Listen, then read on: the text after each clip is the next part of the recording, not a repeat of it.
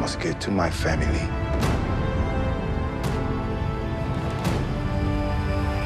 What if you don't come back? All right, that was a clip from Emancipation, a film that portrays the brutality of slavery, and it's based on the real-life story of a formerly enslaved man known as Whipped Peter. Joining me now with his review is Richard Crouse. So, Richard, this has a really interesting backstory, also of interest, of course. It's Will Smith's first film out since that infamous slap at the Academy Awards. Yeah, this will be a test, I think, of the do you judge the art and not the artist for a lot of people. On Twitter, I'm seeing a great many people saying, absolutely, I'm going to be watching this today on Apple TV when it drops. It's not playing in theaters in Canada. You'll have to see it on Apple TV. And people are saying that. But there are just as many people saying, yeah, I will not watch Will Smith in a movie anymore. So it's a 50-50 split as far as I can tell. We'll know on Monday probably how many people checked it out. As far as the movie goes, it is, for better and for worse, a big Will Smith action film. So it is the story of a formerly enslaved man named Whipped Peter. Also, it's the backstory of one of the most famous photographs taken during the American Civil War.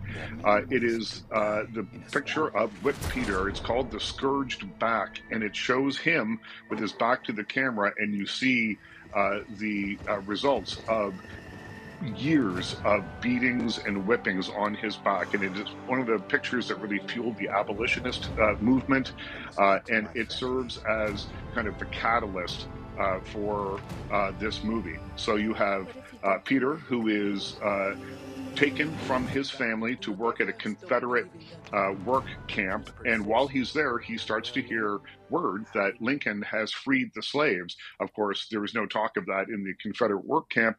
So he and a number of other men decide to make an escape. They do through the bayous and the swamps of Louisiana. And that's about all the story I can tell you without giving anything away.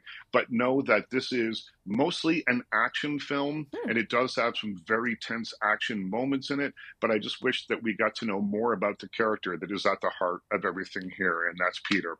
I gave Emancipation 3.5 out of 5 stars, and it's on Apple TV Plus right now. Just quickly then, do you think it's Oscar worthy, and what happens if he is in fact nominated?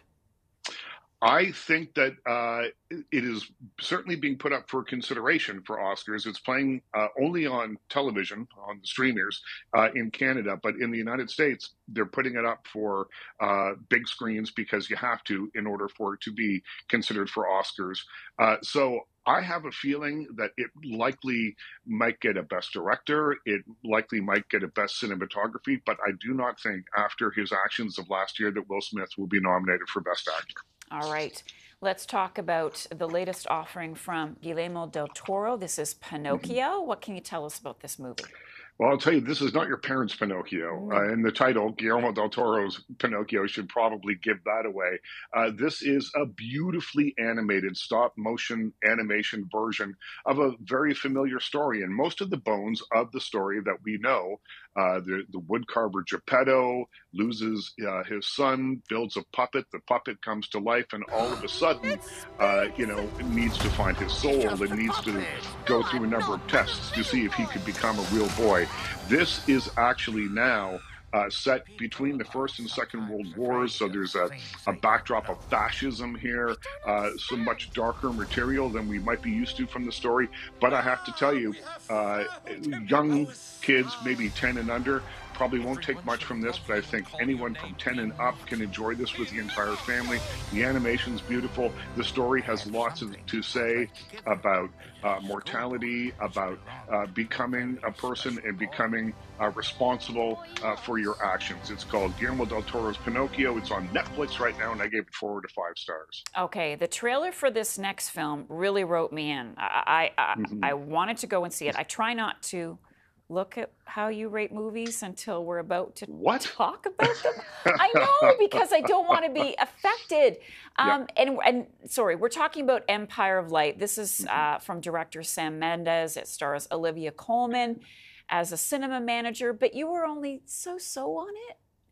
Yeah, I love her performance. Okay. And I think that she may likely get nominated for maybe an Academy Award or a Golden Globe. And if she won, I'd be delighted because she gives the quirkiest, best acceptance speeches of all Yes. time. But in this film, where she plays a troubled woman who is an assistant manager at a beautiful Art Deco cinema on the coast of England, she is split into too many divisions. The movie goes too many different places. When it focuses on the relationship that is central to the story, it works. When it doesn't, it starts to drift a little bit, and it drifts quite a bit.